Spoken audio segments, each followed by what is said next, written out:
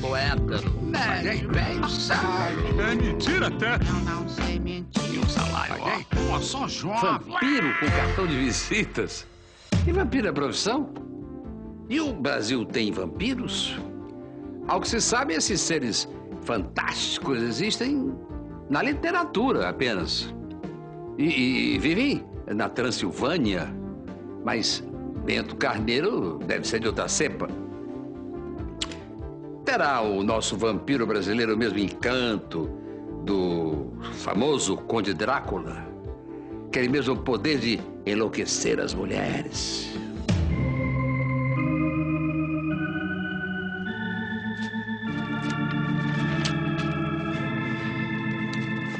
Ai, essas mulheres da internet. Mais uma mulher trouxa que cai no conto do vampiro. Ai, patrão não é bobo não, patrão não é mole não.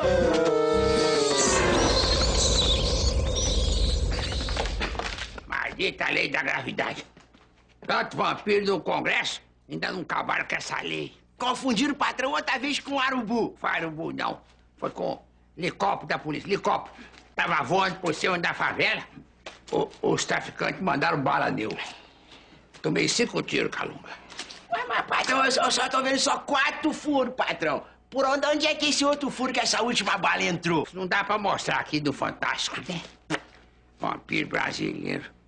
Cuidado, você que tá assim. Vou lhe pinchar mais lição. Tomara que você ganhe um beijo na boca de uma chinesa danada de boa. Chinesa danada de boa, mas isso não é maldição, patrão. É.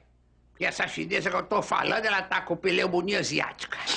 Patrão, olha só, patrão. Um monte de mulher da internet, patrão. É, tu querendo marcar encontro, patrão.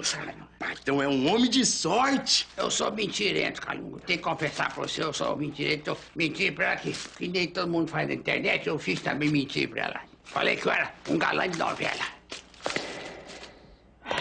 Calunga, tô ouvindo o passo. É, patrão, deve de ser até essas tais mulheres da internet que tá vindo aqui pra encontrar com o patrão. Que hora que é, Calunga?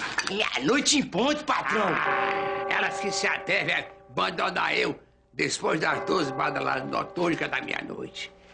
Se ela não quiser namorar eu, minha vingança será maligna. Ela que se prepare pro beijo do vampiro. Tá mais pro beiço do vampiro, não é, seu impostor? Quem você pensa que é?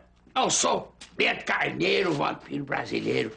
Aquele que veio do aquém do além, aonde que vive os mortos. De vampiro eu entendo.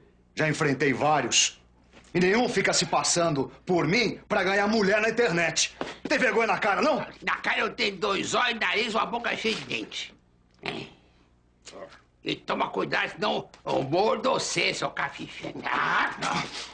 Eu já enfrentei o Victor, o Nosferatu, o Godzilla e o grande Boris a novela inteira. Você acha que eu vou ter medo de um vampiro mequetrefe que nem você?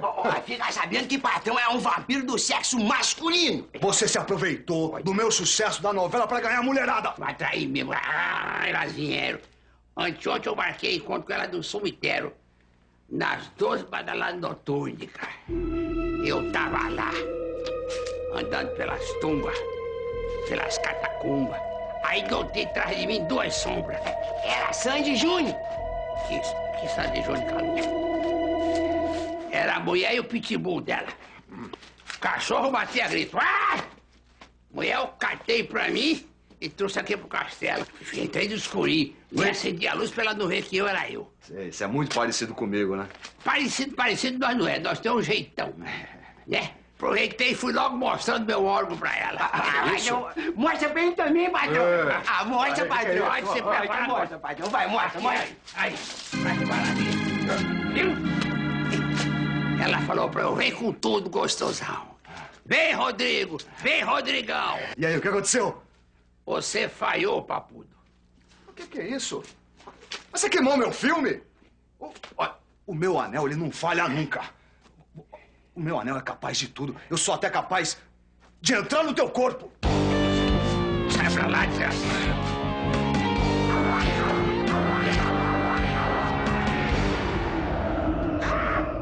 Calunga virou pó.